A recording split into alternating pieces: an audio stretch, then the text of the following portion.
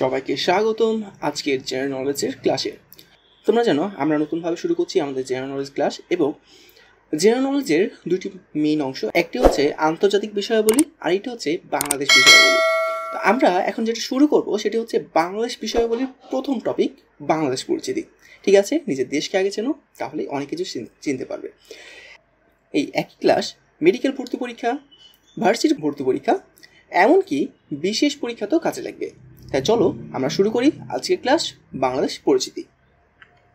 প্রায় সবারই আসলে দুইটা করে নাম থাকে, একটা হচ্ছে ডাক নাম আর আরেকটা হচ্ছে অরিজিনাল নাম বা সার্টিফিকেট নাম। ঠিক তেমনি বাংলাদেশেরও একটি ডাক নাম রয়েছে, আরেকটা রয়েছে সার্টিফিকেট নাম। তো আমরা যখন বাংলাদেশ বলি এটা হচ্ছে তার ডাক নাম, বাংলাদেশ হচ্ছে কি তার ডাক নাম। তার সার্টিফিকেট নাম বা সাংবিধানিক নাম হচ্ছে গণপ্রজাতন্ত্রী বাংলাদেশ। ঠিক আছে, তাহলে মনে রাখবা কি গণপ্রজাতন্ত্রী বাংলাদেশ। দেখো বিষয়টা খুবই সহজ এবং ছোটোবেলা থেকে শিখে আসছো, কিন্তু অনেক সময় প্রশ্ন হয় ঠিক এই সহজ জায়গা থেকেই। আর এটা যদি তুমি ভুল করে আসো তাহলে কিন্তু তুমি ভুল করেছো বলে সবাই ভুল করবে না, আর যারা ভুল করবে না তারা কিন্তু অনেক দূর এগিয়ে যাবে। তাহলে এই জিনিসগুলো কিন্তু ভুল করা যাবে না। ঠিক আছে, তাহলে বাংলাদেশের সাংবিধানিক নাম হচ্ছে কি গণপ্রজাতন্ত্রী বাংলাদেশ, এবং ইংরেজিতে এই নামটাই হচ্ছে the people's Republic of Bangladesh.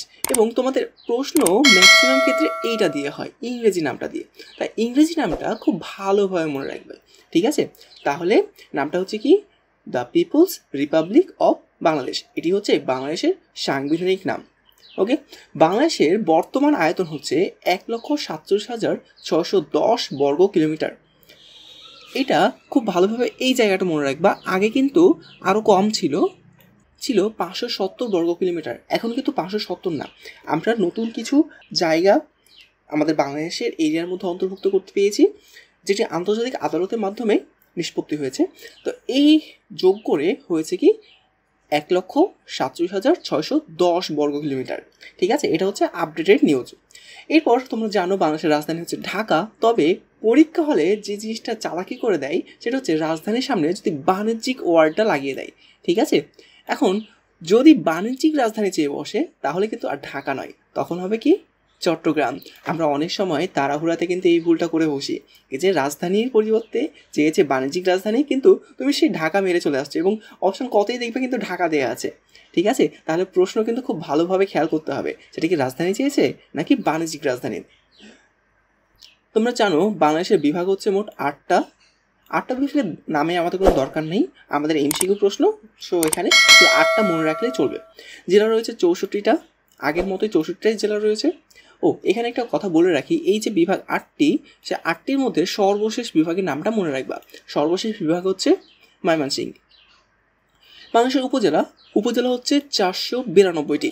বাংলাদেশের পৌরসভা রয়েছে 328টি, এবং ইউনিয়ন পরিষদ রয়েছে 4,554টি। আমি যখন ভর্তি পরীক্ষা দিয়েছিলাম তখন কিন্তু আমার এই 3টাতে খুবই গন্ডগোল লেগেছিল। এই 3টা কিন্তু খুব ভালো করে মনে রাখবে। দেখো যতগুলো উপজেলা রয়েছে ততগুলো কিন্তু পৌরসভা নাই, অর্থাৎ প্রত্যেক উপজেলায় কিন্তু পৌরসভা নাই। ঠিক আছে, দেখো পৌরসভা হচ্ছে 328টি, কিন্তু উপজেলা হচ্ছে 492টি, প্রায় 150টি উপজেলাতে পৌরসভা নেই। ওকে, চলো আমরা পরের স্লাইডে যাই। এবার আসি বাংলাদেশের বিভাগ নিয়ে। আমরা বলেছিলাম বাংলাদেশের বিভাগ কতটি বলো তো?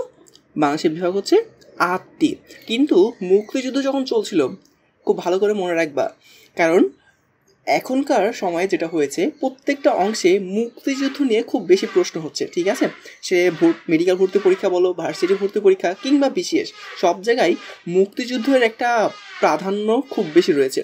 তাহলে মুক্তিযুদ্ধের সময় বিভাগ রয়েছিল 4টি, এটা কিন্তু খুব ভালো করে মনে রাখতে হবে। দেখো এখন হচ্ছে 8টি, কিন্তু মুক্তিযুদ্ধের সময় রয়েছে 4টি। এবং সর্বশেষ বিভাগ বর্তমান যেটা হয়েছে সেটা হচ্ছে ময়মনসিংহ, এবং এটি বিভাগ হিসাবে স্বীকৃতি পেয়েছে 2015 সালে। এই সালটা একটু মনে রাখতে পারো, যদি প্রশ্ন কঠিন করতে চাই তাহলে কিন্তু সাল দিয়ে প্রশ্ন আসতে পারে।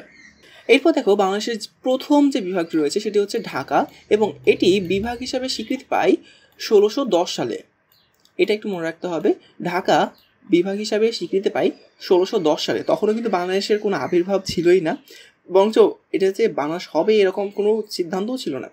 এবং মোট 4বার ঢাকা রাজধানী হিসাবে স্বীকৃতি পেয়েছে। তো মনে রাখবে কি বাংলাদেশের প্রথম বিভাগ হচ্ছে ঢাকা। তবে ঢাকা দেখো আমাদের রাজধানী, এটাই হচ্ছে প্রথম বিভাগ, তারপরও ঢাকা কিন্তু বৃহত্তম বিভাগ না, আমাদের বৃহত্তম বিভাগ হচ্ছে চট্টগ্রাম। দেখো এই পুরো যে অংশটা, এই পুরো অংশটা হচ্ছে চট্টগ্রাম। আগে বৃহত্তম বিভাগ ছিল রাজশাহী, কিন্তু রাজশাহী থেকে রংপুরকে আলাদা করে দেওয়ার ফলে রাজশাহী ছোট হয়ে গেছে এবং এখন বর্তমানে সবচেয়ে বড় বিভাগ হচ্ছে চট্টগ্রাম এবং আয়তনের দিক থেকে সবচেয়ে ক্ষুদ্রতম বিভাগ হচ্ছে ময়মনসিংহ। এই এতটুকু জায়গা হচ্ছে ময়মনসিংহ। তাহলে মনে রাখবে কি, আয়তনের দিক থেকে সবচেয়ে বড় হচ্ছে চট্টগ্রাম এবং সবচেয়ে ছোট হচ্ছে ময়মনসিংহ, এবং ময়মনসিংহ হচ্ছে বাংলাদেশের সর্বশেষ বিভাগ, যে 2015 সালে বিভাগ হিসাবে স্বীকৃতি পেয়েছে। এবার যদি জনসংখ্যায় তোমাকে জিজ্ঞাসা করা হয় কিন্তু জনসংখ্যায় সবচেয়ে বৃহত্তম বিভাগ কোনটি, মনে রাখবা বাংলাদেশের জনসংখ্যায় সবচেয়ে বৃহত্তম বিভাগ হচ্ছে ঢাকা। ঢাকাতে সবচেয়ে বেশি মানুষ বসবাস করে। এবার জনসংখ্যা যদি সবচেয়ে ক্ষুদ্রতম বলে তাহলে দেখো সেটা হচ্ছে বরিশাল। বরিশালে সবচেয়ে কম মানুষ বসবাস করে এবং এই কম মানুষ বসবাস করার একটা বড় ফায়দা হচ্ছে এখানে সাক্ষরতার হার অনেক বেশি, আর সাক্ষরতার হার বাংলাদেশের সবচেয়ে কম হচ্ছে সিলেট বিভাগে। তাহলে এখান থেকে মনে রাখতে হবে কি, বাংলাদেশের বর্তমান বিভাগ হচ্ছে 8টি, কিন্তু মুক্তিযুদ্ধকালীন বিভাগ ছিল 4টি। সর্বশেষ বিভাগ ময়মনসিংহ, যেটা 2015 সালে বিভাগ হিসাবে স্বীকৃতি পেয়েছে। বাংলাদেশের সর্বপ্রথম বিভাগ হচ্ছে ঢাকা, 1610 সালে এটি প্রথম বিভাগ হিসাবে স্বীকৃতি পায়। আয়তনের দিক থেকে সবচেয়ে বড় হচ্ছে চট্টগ্রাম, সবচেয়ে ছোট হচ্ছে ময়মনসিংহ। আর জনসংখ্যার দিক থেকে সবচেয়ে বড় হচ্ছে ঢাকা আর সবচেয়ে ছোট হচ্ছে বরিশাল। এই বরিশাল সাক্ষরতার হার এদিক থেকে বরিশালের অনেক বেশি, এই জন্য বাংলাদেশের সবচেয়ে বেশি সাক্ষরতার হার হচ্ছে বরিশাল। আর সবচেয়ে সাক্ষরতার হার কম কোথায়? এই সিলেটে, এই পার্বত্য অঞ্চল সিলেটটা, এইখানে সাক্ষরতার হার সবচেয়ে কম। এতক্ষণ গেল বিভাগের উপর রিভিউ। এখন চলো আমরা জেলা নিয়ে একটু পড়াশোনা করব। পড়াশোনাটা দেখো, প্রথমেই বাংলাদেশের জেলা রয়েছে 64টা। এটা তোমরা অনেক আগে থেকেই জানো, বাংলাদেশের জেলা হচ্ছে 64টি, কিন্তু মুক্তিযুদ্ধকালীন যে সময়ে জেলা ছিল মাত্র 17টি, এবং এইটাই খুব বেশি ইম্পর্টেন্ট। দেখো বর্তমান জেলা কিন্তু যে কেউ বলে ফেলতে পারবে, কিন্তু মুক্তিযুদ্ধের সময় কতগুলো জেলা ছিল সেটা কিন্তু পারবে না। তাহলে এটা কিন্তু তোমাকে খুব ভালোভাবে পড়তে হবে যে মুক্তিযুদ্ধের সময় জেলা ছিল কতটি? 17টি। আয়তনের দিক থেকে বৃহত্তম জেলা হচ্ছে রাঙামাটি, এবং রাঙামাটি সম্পর্কে আরও একটা কথা বলে রাখি, রাঙামাটি হচ্ছে বাংলাদেশের একমাত্র জেলা যেটি 2টি রাষ্ট্রের সাথে সীমান্তবর্তী জেলা হিসাবে অন্তর্ভুক্ত রয়েছে। এরপর আয়তনে ক্ষুদ্রতম জেলা হচ্ছে ঢাকা। তুমি বিশ্বাসই করতে পারবে না, ঢাকা হচ্ছে আয়তনে ক্ষুদ্রতম জেলা। এটা কি মানা যায়? দেখো ঢাকা আমাদের রাজধানী, ঢাকা কত মানুষ বসবাস করে, জনসংখ্যার দিক থেকেও ঢাকা অনেক বড়, কিন্তু আয়তনের দিক থেকে ঢাকা হচ্ছে ক্ষুদ্রতম।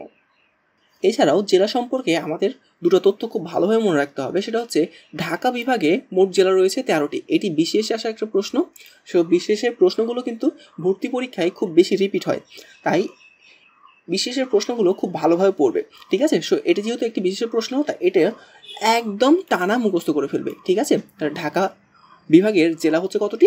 13টি, এবং সেখানে সবচেয়ে বড় জেলার নাম হচ্ছে টাঙ্গাইল এবং সবচেয়ে ছোট হচ্ছে নারায়ণগঞ্জ। এবং জানো এই সময়ে সবচেয়ে আলোচিত যে জায়গাটা সেটা হচ্ছে নারায়ণগঞ্জ, কারণ কোভিড-19 হটস্পট বলে যে জায়গাটা চিহ্নিত করা হয়েছে তার ভিতর একটি হচ্ছে নারায়ণগঞ্জ। তাছাড়া আরও একটা তথ্য মনে রাখতে হবে, সেটা হচ্ছে পার্বত্য চট্টগ্রামে জেলা রয়েছে 3টি।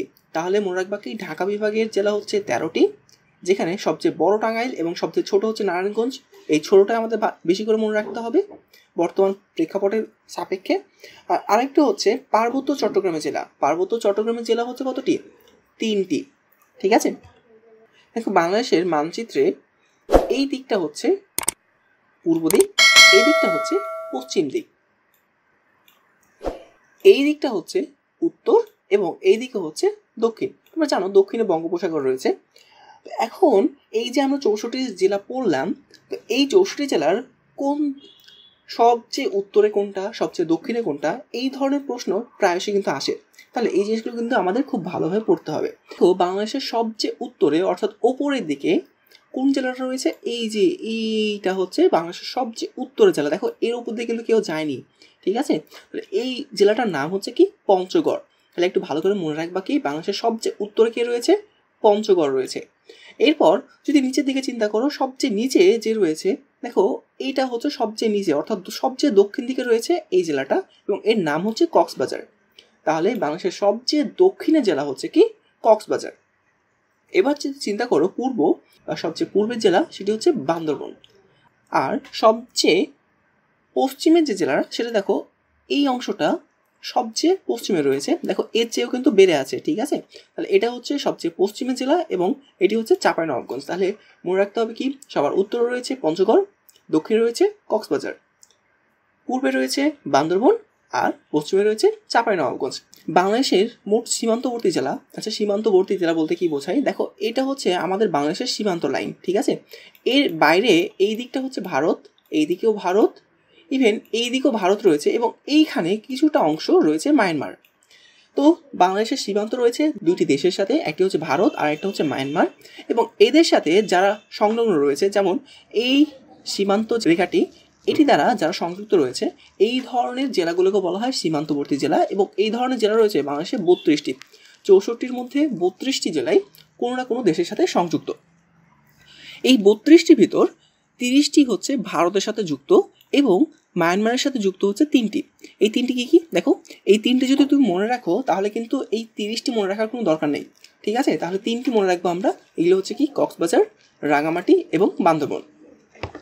আমি যখন ভর্তি পরীক্ষা দিয়েছিলাম তখন আমি এটাই যেভাবে মনে রাখতাম সেটা হচ্ছে কক্সবাজারের রাঙা বান্দর।